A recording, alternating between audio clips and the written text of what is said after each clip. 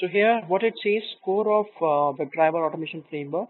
Without proper design, your test may look like the image below.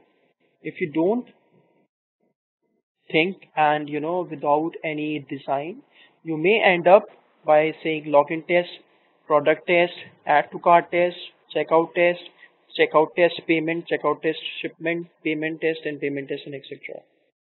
It may be possible that the things which you are using here can be used in product test as well. It might be possible that whatever the things which you are doing here can be used in add to cart as well. So these are the things which we are going to use now, like this. See this. So with page object, you are creating one object for sign in page, product list one object, cart one object, shipment one object, payment one object, order one object. When you are using the login test, when you are creating select product test, it might be using sign in page objects as well as product list object. So it may be possible, like I have shown you just now in the Trivago, in that we were using multiple pages, multiple page objects, and we were coming up with the test case. And that's what it is showing us in a form diagram. If you want, you can go through with that, but this is how we will be going to write our automation framework. And that's what it states. Consideration: whenever you create page object design, always consider these few things. Always create a class for every web page. Create a class for every web page. Web page elements. Web page elements are instance variables of page object class of type web element. So what it's saying that whatever the elements you will be going to write in that are always instance variable. We will be going to do that. Service page would include sign in page, add to cart, which becomes a method in page object class. So there will be services pages where you may see sign in page, add to cart query functionality, or methods, I will say. And then at the last we have written in test, you create object of page object class and call the methods. So let's go to 3 more slides there are. We'll go through that and we'll see.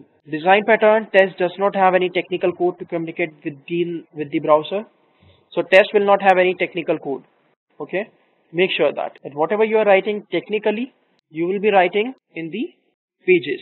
Test call page objects and verifies the result. Test is more readable. Like I have shown you, it was more readable form. Test object do not verify page load. We don't verify whether the page loaded or not. Okay.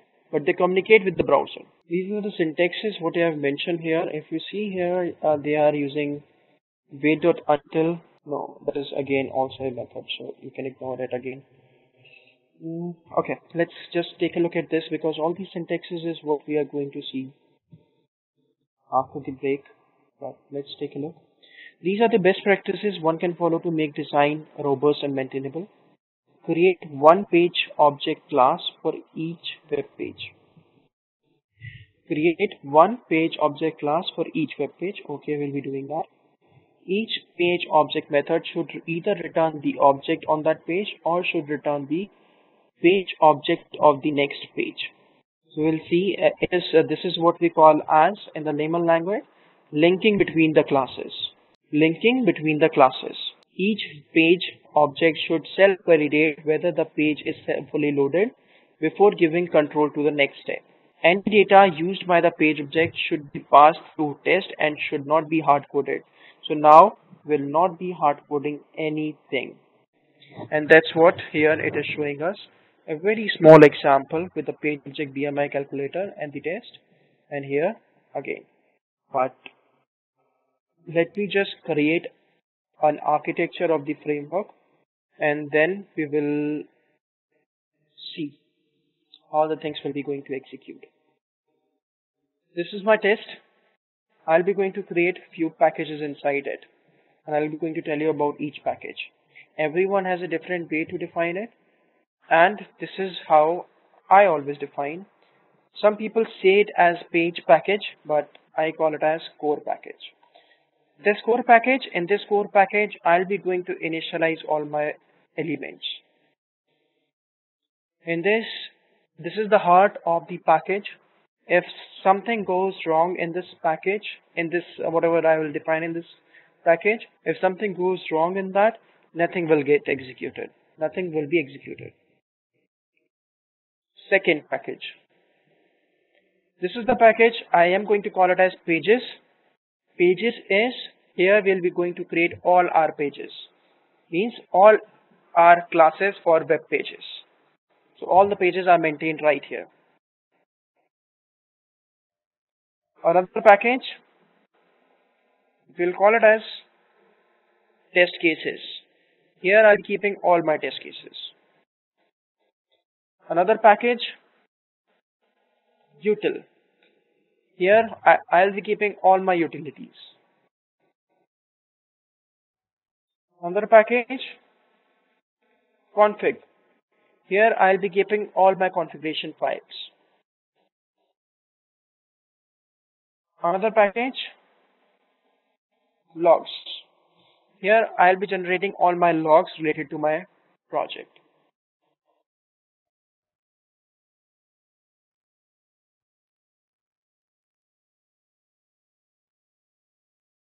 A new folder.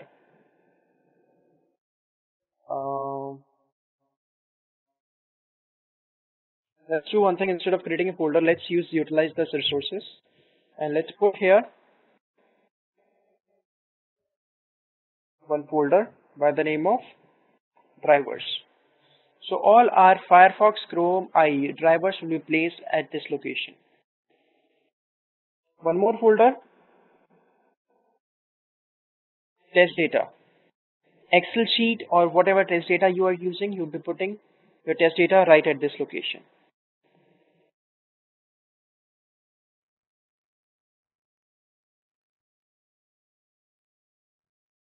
One more folder, screenshots. It's at the project level, so all the screenshots will be maintained in this folder.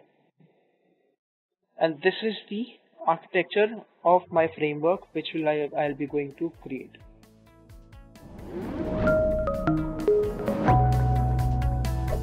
Hi there, if you like this video, subscribe to the Simplilearn YouTube channel and click here to watch similar videos. To nerd up and get certified, click here.